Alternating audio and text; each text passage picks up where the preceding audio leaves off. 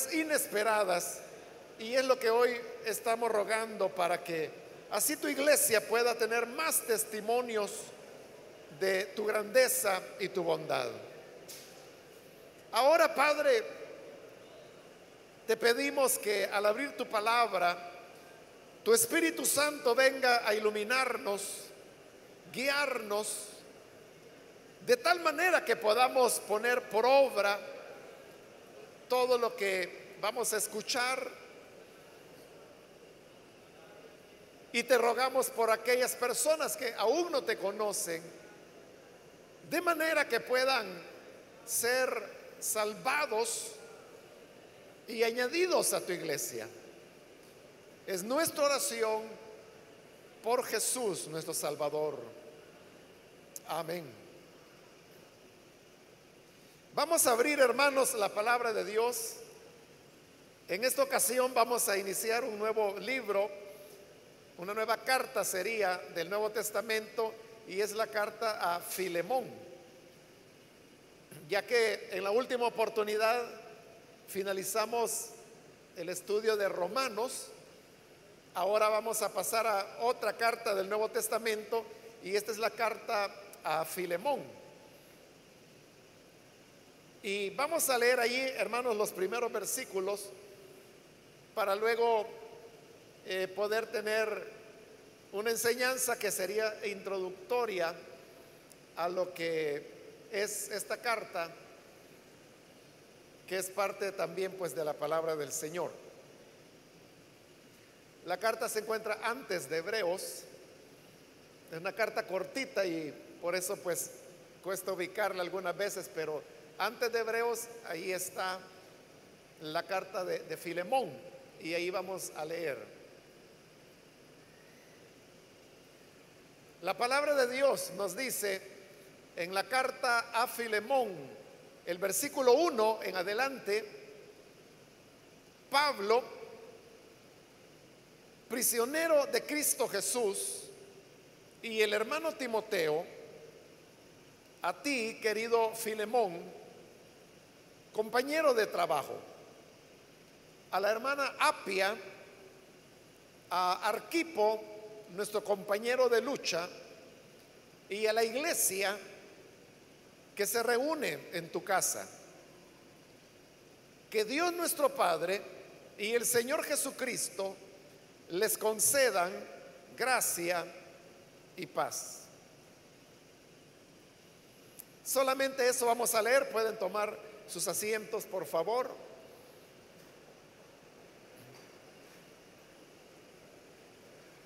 De igual manera que hacemos cuando iniciamos cualquier otro estudio de cualquier carta o libro de la Biblia, vamos a tener en esta ocasión una introducción. Vamos a hablar algunas generalidades acerca de la carta a Filemón, para que luego posteriormente podamos entrar ya en lo que es la enseñanza del texto que forma la carta.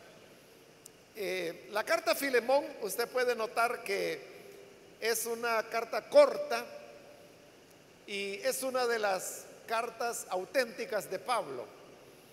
Y se sabe que es auténtica por la datación, la fecha, pero también por el vocabulario, el estilo, los conceptos que se utilizan. Todos ellos pues son muy propios de Pablo, y no hay ninguna duda acerca de que Filemón es una carta auténtica de Pablo, es decir, que él la escribió. Cuando se dice le escribió, recuerde que o era que Pablo dictaba, lo cual era la costumbre, mientras un amanuense estaba copiando lo que él iba dictando. Pero por ser esta una carta corta, y que sobre eso está el hecho de que Pablo se encontraba prisionero, algunos han llegado a pensar que pudiera ser que él no solo dictó esta carta, sino que incluso la escribió de su puño. Pero esto pues simplemente es una idea que no hay forma de poderla corroborar. Lo que sí es un hecho es que se trata pues de una carta auténtica de Pablo. Ahora, esta es una carta personal, es decir, que va dirigida a un individuo, que en este caso era Filemón. Luego vamos a estar hablando acerca de Filemón. Y lo que ocurre, hermanos, es que es una carta personal, pero no privada, porque son dos cosas diferentes. Personal, porque va dirigida a un individuo, que es el único caso que tenemos de las cartas auténticas de Pablo, porque todas las demás son cartas que van dirigidas a comunidades cristianas, como Romanos, como Primera y Segunda de Corintios, la carta a los Gálatas, que no era ni siquiera una ciudad, sino que era toda una región, Galacia, donde había varias ciudades y por lo tanto varias iglesias. Filipenses, la carta los Gálatas, que ya la mencioné. Entonces, estas son lo que se llaman las cartas auténticas de Pablo, pero todas iban dirigidas, como digo, a congregaciones. La excepción es esta carta a Filemón, que va dirigida a una sola persona. Detrás de la carta hay una historia, pero la historia no se relata en la carta. Es decir, la historia nosotros la podemos reconstruir a partir de los pocos detalles que Pablo está dando en la carta. Pero por eso es importante conocer cuál es la historia que está detrás de la carta, porque si uno no sabe cuál era la historia, entonces es un poco más difícil poder entender la carta. Por eso es que a partir de la información que Pablo da en esta breve carta, hay elementos como para poder reconstruir lo que había ocurrido, y eso que ocurrió es lo que motivó a Pablo a elaborar la carta y luego enviarla para su compañero de trabajo, como él lo llama, refiriéndose a Filemón.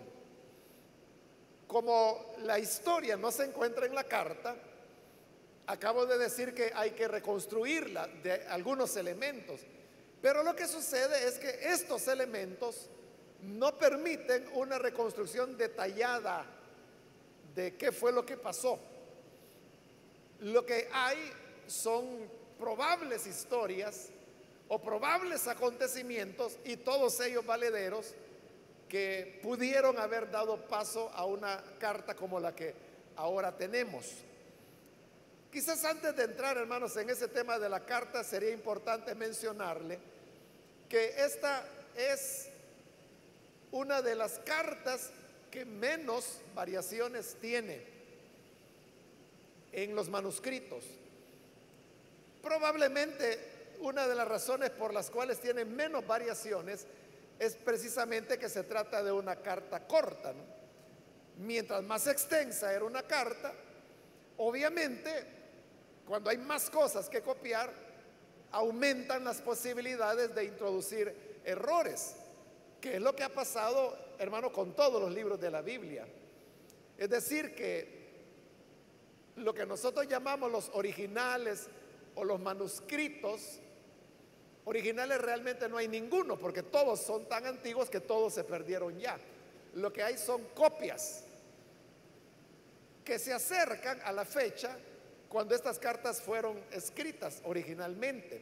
Es decir, hubo una carta original a Filemón, de la cual se comenzaron a hacer copias y copias y copias, pero la original, la que Pablo había enviado, esa se perdió en el tiempo, y lo que quedaron fueron las copias, y de esas copias se fueron haciendo otras y otras y otras copias hasta llegar a la época presente.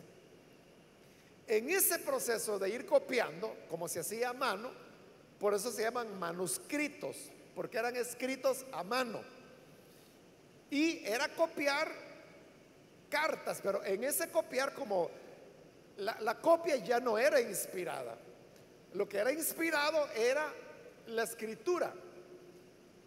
Como dice la misma carta de Pedro, que los santos hombres de Dios que hablaron o escribieron, dice que lo hicieron bajo la inspiración del Espíritu Santo.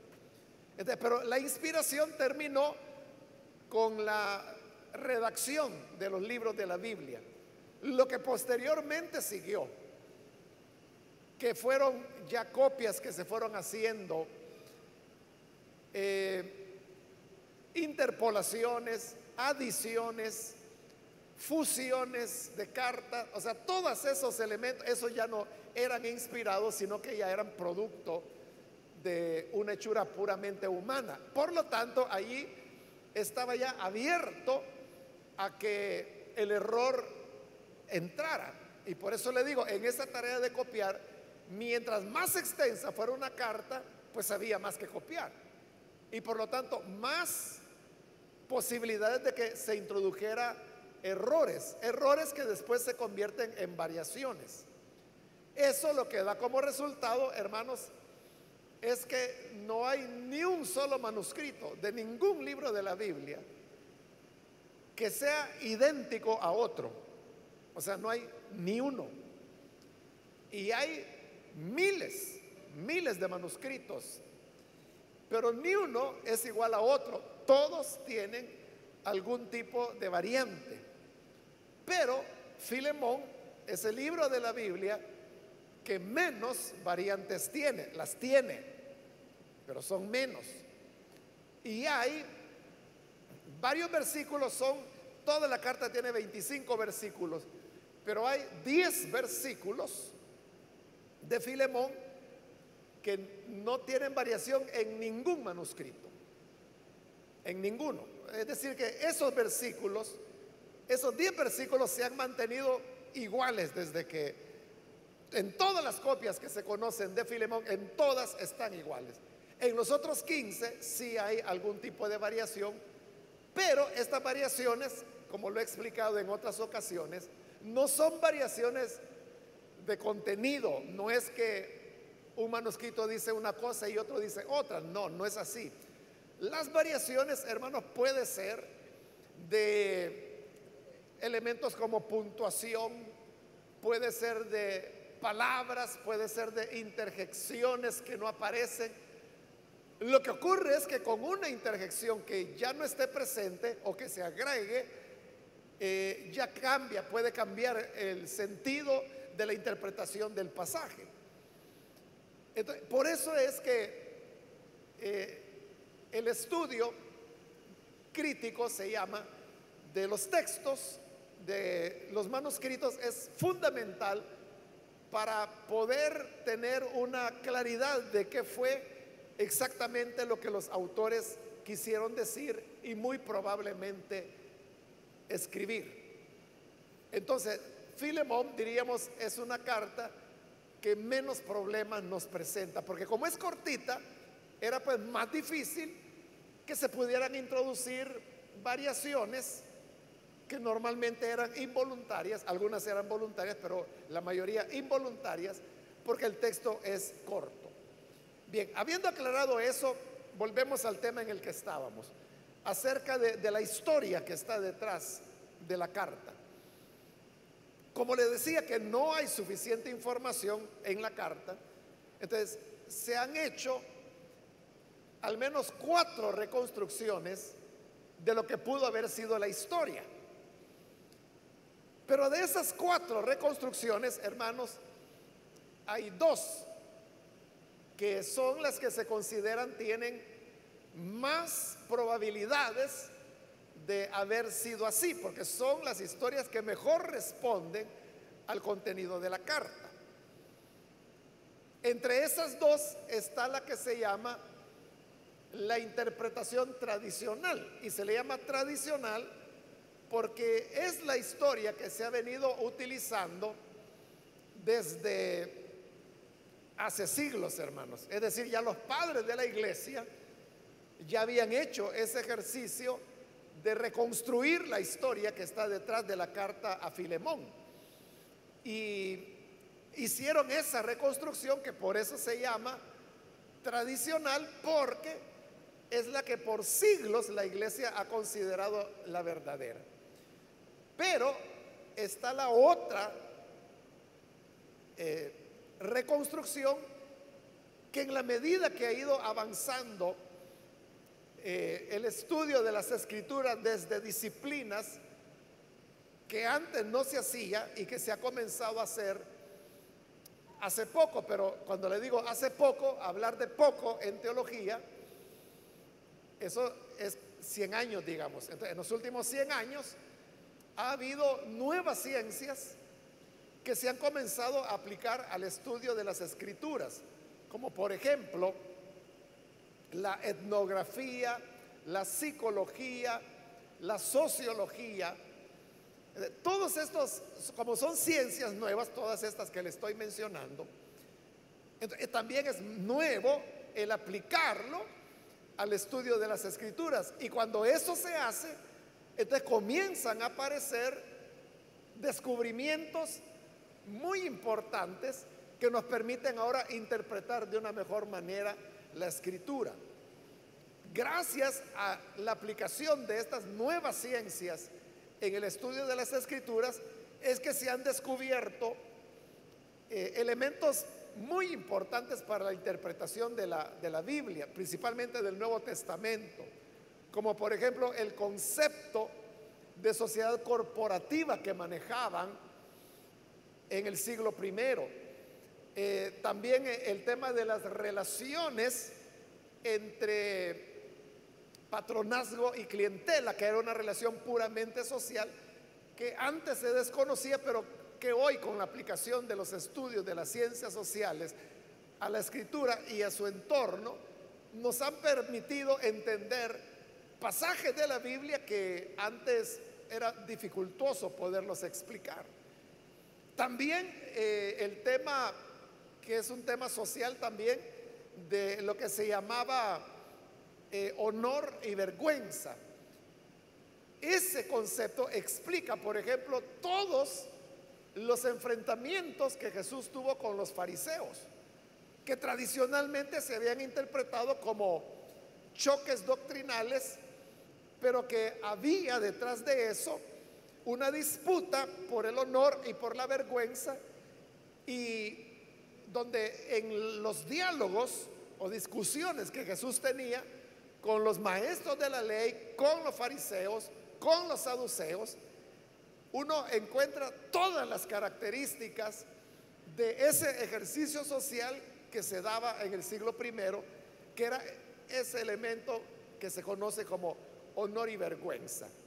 Y eso también nos permite entender otros pasajes, como por ejemplo cuando Jesús les preguntó: ¿quién dicen los hombres que soy yo? Y los discípulos dieron variadas interpretaciones, pero luego él le dijo: ¿y ustedes quién dice que yo soy? O sea, detrás de esas preguntas no era solamente, como tradicionalmente se piensa, que Jesús quería saber qué tanto sus discípulos lo habían conocido. No era tanto eso solamente, sino que era la percepción que ellos tenían acerca de Jesús. Es decir, cuál era la imagen que ellos tenían de Jesús. Es acerca de eso que Jesús les está preguntando. Entonces, todos estos elementos, hermanos, son nuevos. Cuando estos elementos se aplican a la carta de Filemón, entonces surge otra historia que ya no es la tradicional, que esencialmente es muy parecida pero diferente, que en base a lo que ahora se sabe va cobrando cada vez más y más fuerza. Es posible, hermanos, que en unos años, y eso en teología puede significar unos 30, 40 años en adelante, hay un momento en que se deseche la historia tradicional para sustituirla por la nueva. Entonces nos vamos a centrar, hermanos, en esas dos que diríamos son las más importantes. La primera historia, que es la tradicional, es la siguiente. Filemón era un creyente que vivía en la ciudad de Colosas, y él era una persona acaudalada, es decir, era rico, tenía dinero y tenía por consecuencia esclavos. Uno de esos esclavos era Onésimo, que es el personaje alrededor del cual va a girar la carta.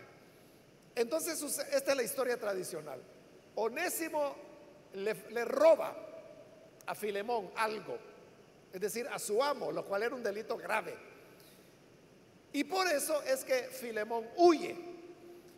Y la reconstrucción tradicional lo que dice es que precisamente porque ya era doble delito el que tenía Filemón, haberle robado a su amo y haber escapado de él, porque la ley no permitía que un esclavo escapara de su amo. Entonces, por ese doble delito sucede que Filemón cae preso y, Onésimo cae preso y casualiza, por decirlo de esa manera, que en la misma prisión donde Pablo estaba es llevado Onésimo. Pablo lo evangeliza, Onésimo se convierte, nace de nuevo, y hay un momento en que él ya va a quedar en libertad. Entonces es cuando Pablo escribe esta carta a Filemón, donde le está pidiendo un favor personal. Y el favor personal es que reciba a Onésimo, que va de regreso, y como ahora es cristiano, él sabe que su responsabilidad es volver bajo su amo. Entonces Pablo le está pidiendo que lo reciba. Y el otro favor que le está pidiendo es que si Onésimo le robó algo, que entonces Pablo está dispuesto a pagar lo que Onésimo haya robado, con tal que la relación entre el amo Filemón y su esclavo Onésimo se pueda reconciliar. Esa es la historia tradicional. En la nueva, por decirlo así, la nueva interpretación, que es la que va cobrando fuerza, lo que ocurre es de que hoy se saben cosas que no se sabían cuando esa interpretación tradicional fue hecha.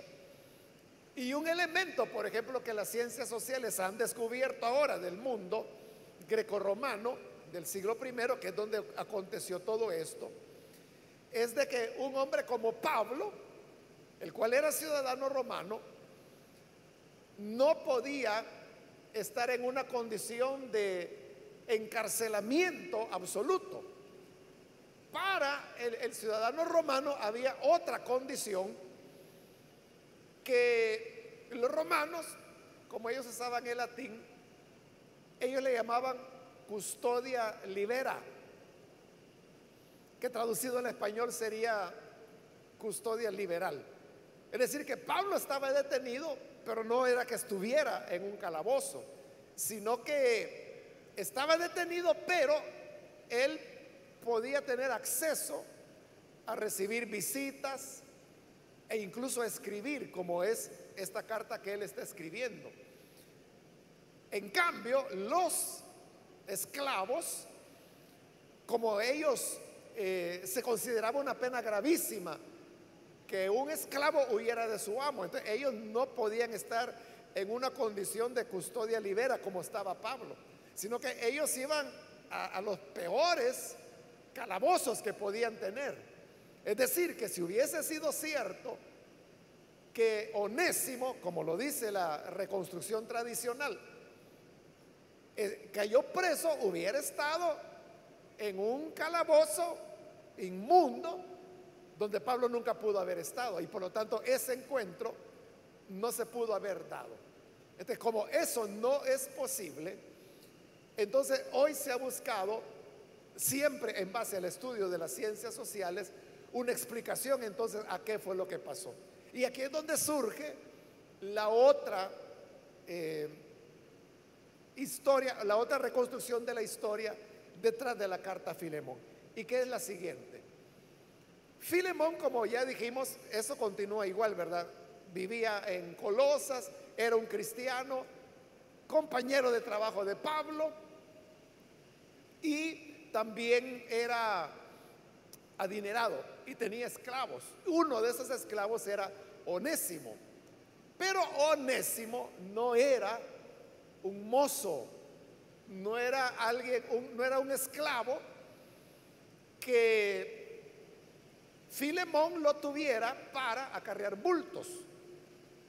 Onésimo era un esclavo, pero que tenía educación y que era una persona con una capacidad intelectual aventajada. Entonces, fíjese cómo cambia el panorama, ¿verdad? Entonces, Onésimo era un hombre aventajado. Esclavos había de todas categorías, hermano. Desde aquellos que hacían las labores más sencillas, como sembrar la tierra, levantar la cosecha, acarrear agua, encender fuego. Ese era un tipo de esclavos. Pero había otros esclavos que ya tenían ciertas habilidades, como por ejemplo eran cocineros, eran músicos, eran tejedores. Y habían otros esclavos que todavía tenían una posición superior y que eran, por ejemplo, escritores, poetas. El caso famoso de Flavio Josefo, que era un historiador, ¿verdad? Que ahí tenemos los libros que él escribió, y era un esclavo, ¿no? de un romano que se llamaba Flavio, y por eso es que él era un judío que se llamaba Josefo. Pero como el esclavo recibía el nombre de su patrono, por eso le quedó Flavio Josefo, porque Flavio era el nombre de su amo, pero él era un esclavo, pero era un historiador. Entonces vea cómo podía haber esclavos, como le digo, que eran buenos para acarrear o ir a partir leña, hasta aquellos que ya, bueno, incluso habían médicos que eran esclavos. Entonces había personas adineradas que compraban un médico esclavo para que los atendiera a ellos. Entonces, Onésimo no era un mozo, no era para cargar agua, sino que él era un hombre que tenía educación, un intelectual, y ya le voy a explicar después un poco por qué. Y sucede de que defrauda a su amo Filemón. Eso es lo que dice la Biblia. La Biblia no dice que le haya robado, la Biblia lo que dice es que lo defraudó. Entonces, defraudarlo no necesariamente robar, sino que es quedar mal. Entonces, en algo quedó mal Onésimo con Filemón, que esa defraudación que le hizo a su amo lo hizo huir, pero no era tanto huir por escapar de Filemón, sino que era para buscar a Pablo. Onésimo no era creyente, pero Onésimo sabía que Pablo era un amigo estrecho de su amo Filemón, porque esa era otra figura legal que había dentro del derecho romano, que se llamaba amigo del amo, en latín, ¿verdad? Pero esa sería la traducción, amigo del amo. Entonces, un esclavo cuando entraba en conflictos con su amo, por la razón que fuera, podía acudir a ese recurso, que se trataba de un amigo del amo. Entonces, lo que hacía el esclavo es que le pedía a ese amigo de su amo que intercediera por él, que es exactamente lo que Pablo está haciendo en esta carta. Está abogando por Onésimo. Entonces, Onésimo busca a Pablo porque sabía que era amigo de Filemón. Pero en esa solicitud de ayuda que que Onésimo le hace a Pablo, Pablo aprovecha y lo evangeliza. Y Onésimo cree. Pero no es que Onésimo esté preso con él, sino que como Pablo estaba bajo ese régimen que recibía ese nombre de detención liberal, sería en español, ¿verdad? Entonces, él podía recibir visitas. Así es como Onésimo pudo visitarlo. Desde esta nueva perspectiva, ya la historia cambia, ¿no? Pero hace justicia a las condiciones de cómo se realizaban las cosas en el siglo primero. Y esa es la razón por la cual esta segunda reconstrucción a la que estoy haciendo referencia es la que cada vez va creciendo la aceptación y poco a poco está desplazando a la reconstrucción tradicional. Entonces, eso es lo que sucedió, o lo que más probablemente pudo haber sucedido, que Onésimo defrauda a Filemón en algo que no se nos dice qué es, pero haya sido lo que haya sido, causó una deuda de Onésimo hacia su amo Filemón. Y por eso es que Onésimo va y busca a Pablo para pedir su intercesión. Pablo le evangeliza, Onésimo cree e intercede por él. Y la intercesión está en esta carta, porque Pablo está preso, no puede ir. Entonces elabora la carta, que seguramente la envió con el mismo Onésimo, y de esa forma él vuelve. Y ya la carta pues no menciona qué fue lo que pasó, pero uno pudiera intuir que las cosas se resolvieron. ¿Por qué razón? Porque en otras cartas de Pablo se hace mención de varias de las personas que Pablo también está mencionando en esta carta, como por ejemplo Arquipo. Se hace mención de Timoteo, que también está como coautor de la carta, y entre esos se menciona a Onésimo, pero ya como hermano y como alguien que está fungiendo un papel dentro de la iglesia de Colosas. Esto significa que sí hubo una reconciliación entre Onésimo y su amo Filemón, e incluso Onésimo ascendió dentro de la iglesia hasta llegar a tener un papel protagónico al lado de Arquipo, que según Pablo dice ahí, era un compañero de ministerio de Pablo. La tradición, hermanos, que esa pues ya se forma después de las escrituras, dice que Filemón, perdón, sigo en ese con Filemón, Onésimo, la tradición dice que Onésimo es la persona que hizo la primera compilación de las cartas de Pablo. Entonces, por eso yo le digo, Onésimo no era un mozo, no era alguien que acarreara bultos, ¿no? O sea, él era alguien que tenía una capacidad intelectual. No sabemos cuál era su especialidad, pero era alguien que tenía un grado de educación importante. Entonces, según la tradición, fue él el que hizo la primera recopilación de las cartas de Pablo, obviamente cuando ya Pablo había muerto.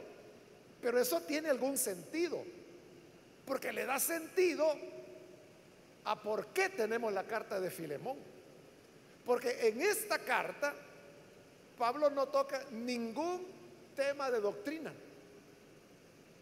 Esta es la única carta auténtica de Pablo donde él no toca ningún tema de doctrina y ningún tema que tenga que ver con la iglesia, en este caso de Colosas. Nada. Es una cuestión puramente personal.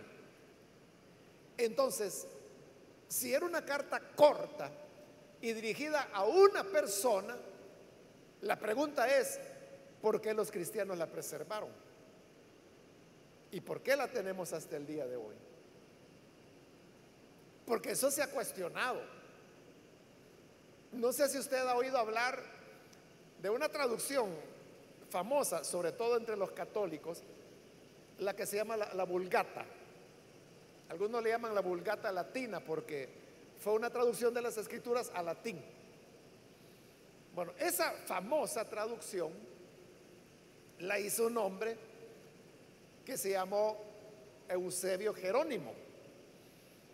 Entonces, Jerónimo hizo las traducciones, y él no solo hizo la traducción de la Biblia, que en la época de él fue un avance, ¿verdad? Que lo que estaba en hebreo y griego, él lo tradujo al latín, que en ese momento era la lengua franca, es decir, la que se hablaba, así como hoy es el inglés, ¿verdad?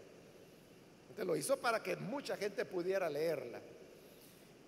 Pero en otros escritos de Jerónimo, él menciona cómo él fue criticado por haber incluido en su traducción al latín la carta de Filemón.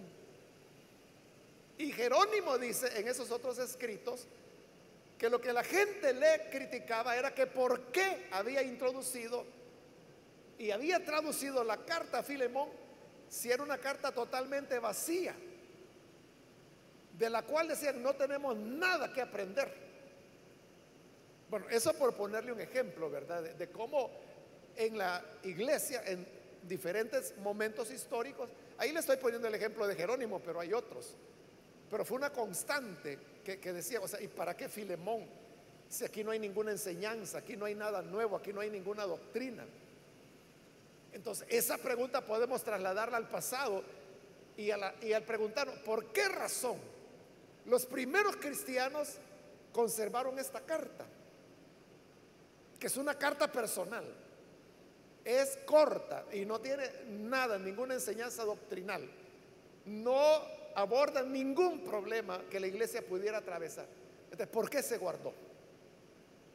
Ahí es donde hace sentido la tradición, que si fuera cierto, como la tradición dice, que Filemón fue el primero en hacer la recopilación de las cartas de Pablo, ahí hace total sentido, porque ¿cómo no iba a poner Onésimo la carta que le enviaron a su amo Filemón cuando él es el personaje de la carta? El personaje no es Filemón, el personaje no es Pablo, el personaje no es Timoteo, que se pone como coautor de la carta. El personaje es Onésimo. Entonces, ¿cómo no lo iba a poner Onésimo dentro de la recopilación si era la carta que hablaba de él? Desde ese punto de vista, como le digo, hace sentido, ¿verdad? Entonces, eso es lo que nos lleva a pensar que Onésimo fue un esclavo que tenía una educación, una capacidad intelectual importante o notable, y por eso es que se llega a convertir en un ayudante de Pablo, porque así lo presenta en sus otras cartas, y daría sentido a esa tradición de que él fue el que hizo la primera recopilación de las cartas de Pablo. Todo eso se explicaría por la naturaleza que Onésimo pudo haber tenido. Bien, entonces, teniendo como trasfondo, hermanos, esa historia, es que Pablo ahora escribe la carta. Ahora usted ya puede entender cómo es que llega a hacerse la carta. Es interesante, hermanos, de que esta carta, como lo dije hace un momento, tiene 25 versículos solamente. Pero en estos 25 versículos, Pablo 5 veces hace referencia a que él está preso, lo cual es bastante, ¿verdad? Es decir, casi cada 5 versículos él está mencionando que está preso, o sea, desde el saludo. Mira el versículo 1, Pablo, prisionero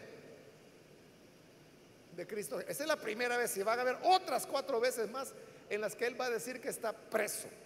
Entonces no queda ninguna duda que Pablo escribió esta carta desde la prisión. Esto es importante porque entonces nos ayuda a poder ubicar el tiempo cuando la carta fue escrita. Y hay 3 momentos en los cuales Pablo pudo haber escrito la carta. Un momento es cuando él estaba en Roma, en la cárcel de Roma, esperando a ser juzgado por el César. El problema, hermanos, con esa datación es que no hace posible, o sea, porque Roma está demasiado lejos de Colosas, y lo que ocurre también, hermanos, es de que ahí se mezcla con la carta, más bien las cartas a los filipenses, porque recuerde que en lo que nosotros tenemos como filipenses ahora, en realidad hay 2 cartas, fueron 2 cartas las que Pablo envió a los filipenses.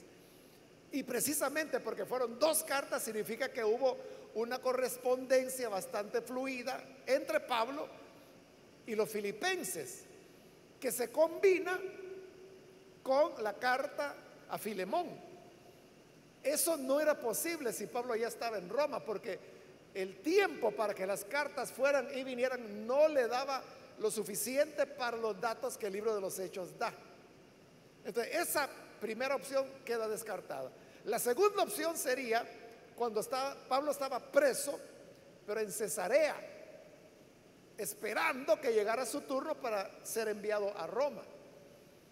Pero de nuevo, sucede de que Cesarea estaba demasiado lejos, también de Colosas y de Filipos, y no daba tiempo a que se diera el intercambio que sabemos que se dio, sobre todo entre las dos cartas a los filipenses. Entonces solo nos queda la tercera opción, que es la menos conocida, y es porque hasta hace poco se ha sabido por deducciones de la escritura que hubo otra prisión que no está narrada en el libro de los Hechos. Y ese es el problema, que como no está narrada en el libro de los Hechos, no teníamos conocimiento de ella. Y es que Pablo estuvo preso en Éfeso, y es desde Éfeso donde él escribe su correspondencia a los filipenses, que ya le dije, son dos cartas que van y vienen, y escribió su carta a Filemón también. Entonces, como esta es la fecha más probable, entonces significa que Filemón es una carta que se escribió entre el año 55 y 57 de la era cristiana, es decir, cuando ya el ministerio de Pablo estaba bastante avanzado. Todavía le quedaban algunos años, pero ya estaba bastante avanzado. Por eso no nos debe extrañar que en esta carta Pablo se describe a sí mismo como anciano, porque para ellos tener 50, 55 años era ya ser anciano en esa época, ¿no? Que era más o menos las edades por donde Pablo andaba, allí entre el año 55 y 57. Entonces esto nos lleva a la conclusión que Filemón es una carta que fue escrita por Pablo desde Éfeso entre el año 55 y 57, que fue enviada por conducto del mismo Onésimo a Filemón, el cual vivía en Colosas, y que en su casa había una iglesia, como lo vamos a ver ya pronto. Ahora, algo que llama la atención, hermanos, es que el caso de Onésimo es el caso de un esclavo. Y uno ve cómo Pablo está tratando con toda normalidad el tema de la esclavitud, al punto que él está siguiendo las reglas, las leyes, diríamos, que había en la época para el tratamiento de los esclavos. Onésimo también lo está haciendo, y eso otra vez, ¿verdad?, nos deja ver que Onésimo no era un cargabultos, sino que él era alguien que incluso tenía conocimiento de lo que hoy sería ciencias jurídicas. Él sabía cuáles eran los recursos legales, que no eran muchos los que tenía un esclavo, y por eso es que está acudiendo a Pablo para que interceda delante de Filemón. Onésimo ni pensaba de que Pablo le iba a agarrar a evangelizarlo primero, ¿verdad?, y que iba a volver ya pero como creyente. Pero Pablo, cuando está devolviendo a Onésimo con Filemón, que es su amo, Pablo lo que está haciendo es seguir la normativa legal para los esclavos que hay en la época. Es decir, Pablo no está haciendo nada como decirle a Filemón: mira, Filemón, ¿cómo es eso de que tú, siendo creyente, tienes esclavos?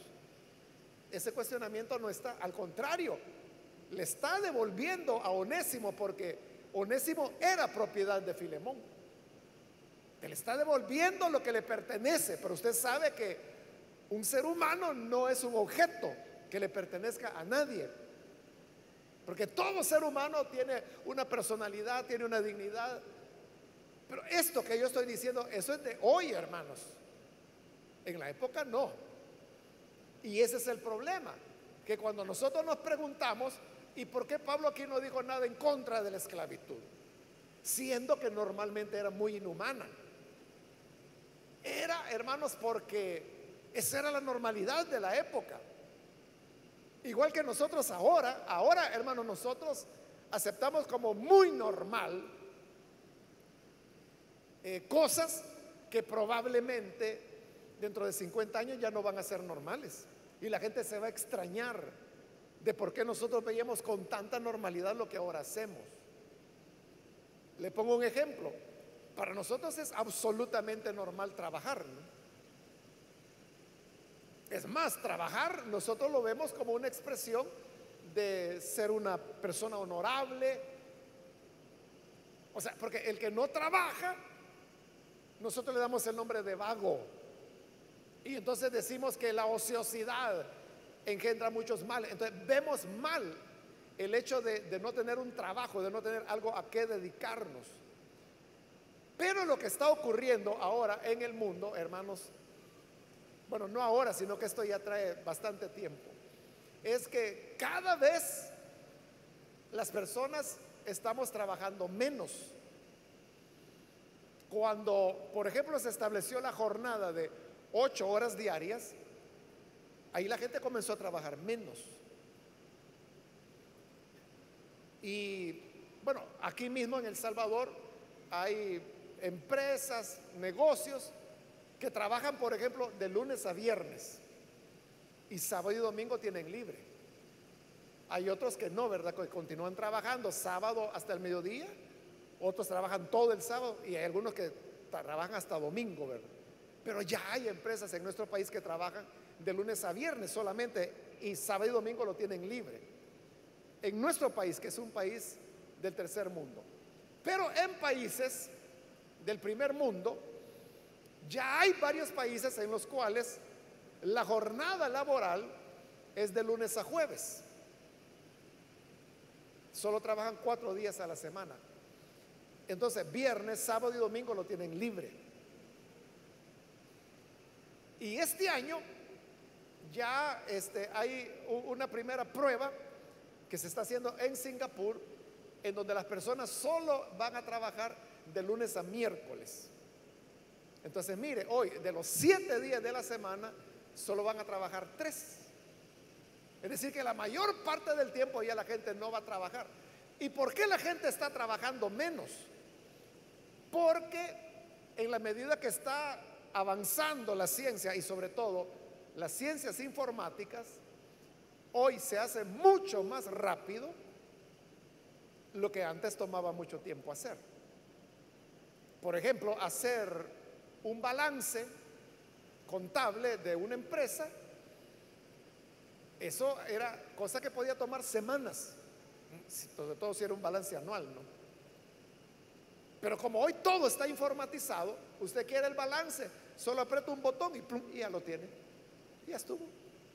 O sea que en un segundo hizo lo que antes le tomaba semanas de trabajo. Ahí le estoy poniendo un ejemplo de la contabilidad. Por eso es que se cree, hermanos, que una de las profesiones que van a cambiar a futuro o que van a desaparecer es la contabilidad pública.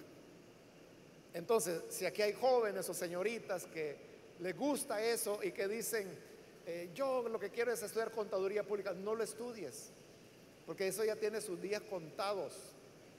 Eso está por desaparecer. Y hay otras profesiones, incluso, fíjese, los abogados. Porque como los abogados, usted sabe que lo hace que están repitiendo formatos.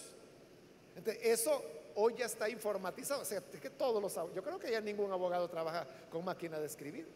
Todos lo hacen con computadora. Entonces, lo único que hacen es que cambian los nombres y lo imprimen y ya estuvo. O sea, pero va a llegar un momento en que ya no se va a necesitar un abogado que esté haciendo eso. Eso lo va a poder hacer cualquier digitador. Entonces, también se cree que ciencias jurídicas es una carrera que ya no tiene mucho futuro. Entonces, y en la medida que se va a ir desarrollando la robótica, entonces cada vez se va a hacer más con menos participación humana. Entonces, ¿qué va a suceder? Que va a llegar un momento en que las personas van a trabajar solo unas horas o van a trabajar desde casa, porque de ahí van a estar manejando los robots. Hay muchas personas, ya en El Salvador, hay personas que trabajan en sus casas con una computadora porque a las empresas les sale mejor. A la empresa les sale mejor que en lugar de estar pagando locales o construyendo edificios para oficinas, poniéndoles aire acondicionado, pagando electricidad, pagando agua, poniéndole equipo, poniéndole escritorio a la gente. En lugar de eso, le sale mejor y decirle, mire, le vamos a pagar este salario, que es el mismo, y usted trabaje desde su casa. Pero ya la empresa ya no paga alquiler, ya no paga agua, ya no paga aire acondicionado, ya no paga equipo, ya no paga escritorio. Usted lo pone en su casa. Claro, usted gana porque está en su casa. Entonces, es como un ganar y ganar. Entonces, ¿qué es lo que va a suceder a futuro? Que va a llegar un momento, hermanos, en que ya trabajos que demandan así cuestiones rutinarias ya no van a haber. Y entonces, ¿qué va a hacer la gente? No es como que usted está pensando, ay, entonces significa que me van a pagar por estar en la hamaca. No, porque, por ejemplo, ¿qué es lo que los jóvenes o los empleados hacen en Singapur hoy, que ya solo trabajan de lunes a miércoles y que tienen libre jueves, viernes, sábado y domingo? O sea, más de la mitad de la semana ya no trabajan, se quedan en sus casas. ¿Qué hacen? No se quedan en una hamaca, sino que lo que hacen es que se dedican a otras cosas, que es lo que les apasiona de verdad a ellos. Y puede ser que a alguien le apasiona, por ejemplo, el arte, la música, la pintura, el escribir, la creatividad. Entonces, dedicarse a los aspectos creativos, que es donde las máquinas nunca van a poder sustituir al ser humano, es lo que permite que el trabajo cada vez sea menos, menos y menos. Entonces, si uno en esta tendencia, que esto ya está en el mundo, ¿verdad? Pero si esta tendencia continúa, ¿qué es lo que va a suceder? Como le decía, de aquí a 50 años, que la gente ya no va a trabajar en el sentido que nosotros entendemos el trabajo ahora. El trabajo de ellos va a ser estar componiendo música, estar pintando, el hacer escultura, el dedicarse al arte, es decir, a aquellos elementos creativos, diseño, todo lo que sea creativo. A eso se va a dedicar la gente. Entonces, cuando a esos jóvenes que nazcan en esa época se les diga, fíjese que en nuestra época trabajar se consideraba una virtud y se consideraba algo bueno, y no importaba de que fuera a andar vendiendo en la calle, pero se consideraba algo honroso, algo honorable. No lo van a creer. No lo van, ¿y qué? De verdad pasaban 8 horas encerrados en una oficina. No lo van a creer. Pero hoy para nosotros esto es completamente normal, como fue hace más de 100 años atrás completamente normal tener jornadas de 14, de 16 horas diarias. Era totalmente normal. Hoy nosotros nos asustaríamos, ¿verdad? Que en lugar de trabajar las 8, que trabaje el doble diariamente y sin descanso. Eso es lo que ocurre. Pablo está escribiendo en su época, y en su época la esclavitud era totalmente tan normal como normal para nosotros es trabajar ahora. Entonces, si uno pregunta por qué Pablo no escribió algo en contra de la esclavitud, porque ni se les ocurría que la esclavitud estuviera mala. Es cierto que había crueldades, había amos crueles con sus con sus esclavos, pero eso, por ejemplo, es lo que en la ley de Moisés se regulaba. La ley de Moisés no permitía maltratos crueles, y si un amo maltrataba a un esclavo y lo lesionaba, la ley de Moisés establecía que tenía que dejarlo en libertad, tenía que darle la libertad, ya no podía seguir siendo esclavo de esa persona. Entonces, las consideraciones humanitarias hacia los esclavos estaban dadas bajo la ley de Moisés, pero obviamente aquí estamos entre gentiles, ¿verdad? Donde eso no existía.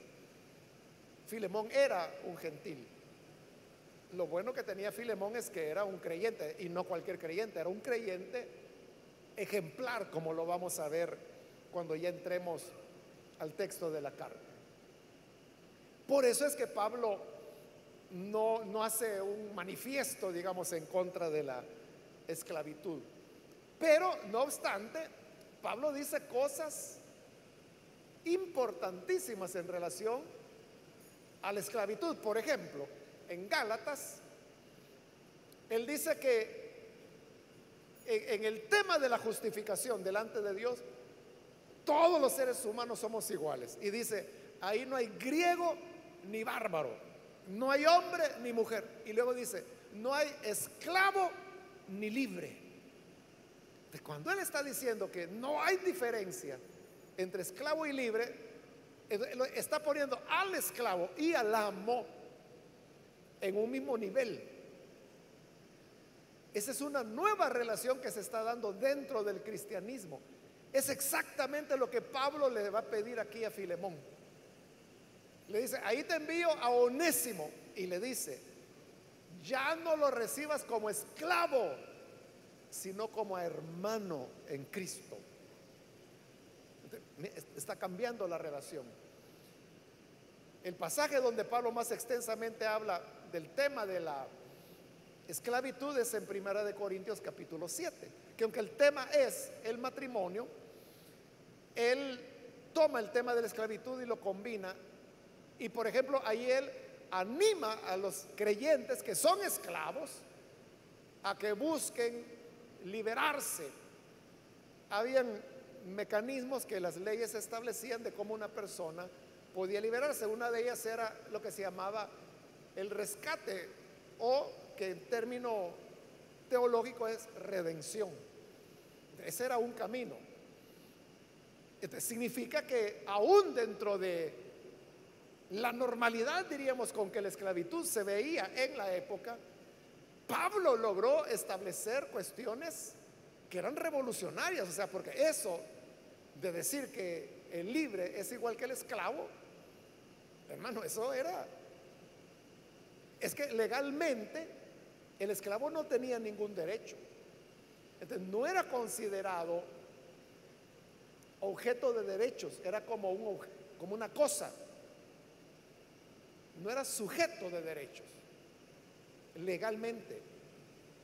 Entonces, que Pablo viniera a decir que en Cristo eran iguales, o lo que le está diciendo aquí a Filemón, recíbelo no como esclavo, como hermano.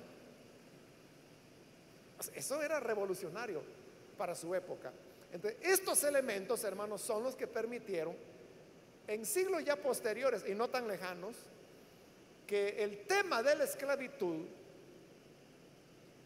comenzara a ser abolido. Por ejemplo, pues acá en nuestros países que fueron conquistados por los europeos, ellos trajeron muchos esclavos que eran traídos de África. Entonces, en El Salvador, gente afro no hay, es decir, africanos no hay. Es decir, no hay negros en El Salvador, pero no porque no lo hubieran. O sea, sí hubo esclavos negros en El Salvador. Lo que ocurre es de que en el año 32 llega al poder, perdón, en el 31 llega al poder Maximiliano Hernández Martínez. Entonces él era un racista. Entonces él expulsó del Salvador a todos los negros, a todos los chinos, a los que él llamaba turcos también, y los sacó. Entonces todos los negros, y bueno, y en el 32 usted sabe, casi mata a todos los indígenas, ¿verdad?, que había en El Salvador. Pocos sobrevivieron, que son pues las pequeñas comunidades de pueblos originarios que hay hasta hoy en día en el país. Pero las personas de color, hermanos, jamás volvieron a El Salvador. Por eso es que cuando nosotros vemos a un moreno aquí en el país, sabemos de que o es un jugador de fútbol contratado por algún equipo o un turista. Y los vemos con curiosidad porque no estamos acostumbrados a eso. Pero recuerde que en El Salvador hubo esclavos, y prueba de eso es la figura de José Simeón Caña, que en El Salvador es reconocido como el hombre que promovió la libertad para los esclavos. Ese famoso discurso, ¿verdad?, que dio ante las autoridades de la época, cuando él dijo que vengo arrastrándome y si muriendo estuviera, muriendo viniera, con tal de pedir la libertad de mis hermanos los esclavos. Así comienza su famoso discurso. Pero José Simón Cañas fue un sacerdote. De lo mismo que ocurrió en El Salvador es lo que ocurrió en casi todos los países de Latinoamérica, que los que impulsaron la causa de la liberación de los esclavos eran sacerdotes. ¿Pero por qué razón? Porque tenían la Biblia. Ahí no había iglesia evangélica, ahí, hermanos, faltaban como 200 años para que la iglesia evangélica llegara al país. Entonces, pero ellos entendían por estas cartas y estas enseñanzas de Pablo que no se podía seguir con una condición de esa manera. Entonces, fue un proceso, como le digo, que tomó siglos, pero al final, pues al menos lo que es la esclavitud legal ahora es ilegal en todo el mundo, lo cual no significa que no haya esclavo. Tristemente, pues lo que los estudios muestran es que hoy es cuando hay más esclavos que nunca en el planeta, de manera ilegal, pero los hay, sobre todo en África y en países así muy pobres. Pero también, hermanos, por ejemplo, la trata de blancas es una esclavitud que se ejerce y en nuestro país, ¿verdad? Entonces, el cristianismo ha tenido mucho que enseñar y mucho que aportar. Y una carta como esta de Filemón, que aunque la gente, ¿verdad?, y ese es el pensar, que no tiene contenidos, no tiene que enseñarnos. Por eso la vamos a estudiar, para ver si es cierto que no tiene nada que enseñar. Y vamos a ver, hermanos, que hay muchas riquezas de enseñanzas que podemos encontrar en ellas. Que Dios nos ayude entonces, hermanos, para que nosotros podamos ser cuidadosos en la lectura de la palabra y extraer de ahí las enseñanzas que no solo nos van a cambiar a nosotros, sino que cambian las sociedades, cambian las formas económicas, lo cual no se logra de la noche a la mañana. Pero el tema de la penetración del evangelio, en la medida que el evangelio avanza y sus valores van avanzando y van avanzando, se logran las transformaciones que hoy pues son los avances que uno reconoce en temas de derechos humanos, de respeto a la persona, de la libre expresión, de el libre pensamiento, de la libertad de cultos y todos esos elementos que uno podría decir son nuevos, pero son logros que golpe tras golpe a lo largo de siglos se fueron dando, y muchos de ellos inspirados en las enseñanzas del evangelio. Por eso es que el evangelio es liberador, porque nos abre los ojos y nos hace ver cosas que antes uno no las veía muy normal, porque uno normaliza lo que no debería ser normal. Vamos a cerrar nuestros ojos entonces y vamos a inclinar nuestro rostro. Y quiero, antes de orar, hermanos, hacer una invitación para las personas que todavía no han recibido al Señor Jesús como Salvador.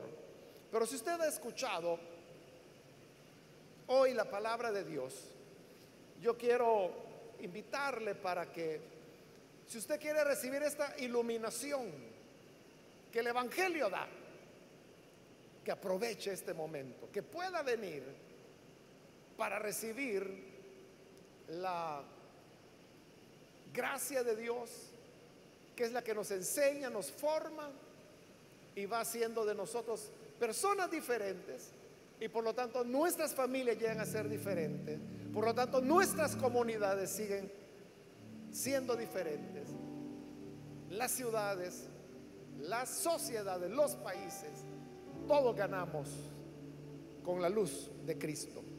Si hay alguna persona que hoy necesita venir para creer en el Hijo de Dios, yo le invito para que en el lugar donde está se ponga en pie en señal que desea recibir al Hijo de Dios y con mucho gusto nosotros vamos a orar por usted. ¿Hay alguna persona, amigos, amigas que necesitan venir para creer en Jesús como su Salvador? Puede ponerse en pie. Solo le voy a rogar que lo haga rápidamente porque tengo el tiempo limitado. No deje escapar la oportunidad. Y también invito, si hay hermanos o hermanas que se han alejado del Señor, pero necesita reconciliarse, de igual forma, póngase en pie y venga para que oremos por usted. Hoy es el momento, el día adecuado para que la gracia de Dios le pueda alcanzar.